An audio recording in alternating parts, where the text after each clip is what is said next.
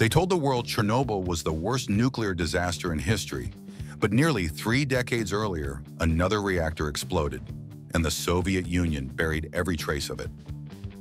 On September 29, 1957, a massive nuclear waste tank inside the secret Mayak facility overheated in complete silence.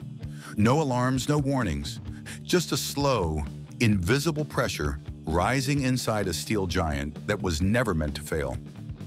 When the tank finally detonated, it erupted with the force of a small bomb, launching radioactive dust high into the sky and spreading contamination across hundreds of miles. Villages and farms were drenched in toxic fallout. Instead of evacuating people, officials erased records, burned reports, and ordered doctors to label radiation sickness as intestinal infections. Over 200,000 civilians were exposed without their knowledge. Survivors remembered glowing rivers, dying animals, mysterious soldiers sealing entire roads at night. For decades, the government denied it happened. But when scientists outside the USSR uncovered the truth, one fact became impossible to hide. Chernobyl wasn't the first nuclear cover-up, it was the second.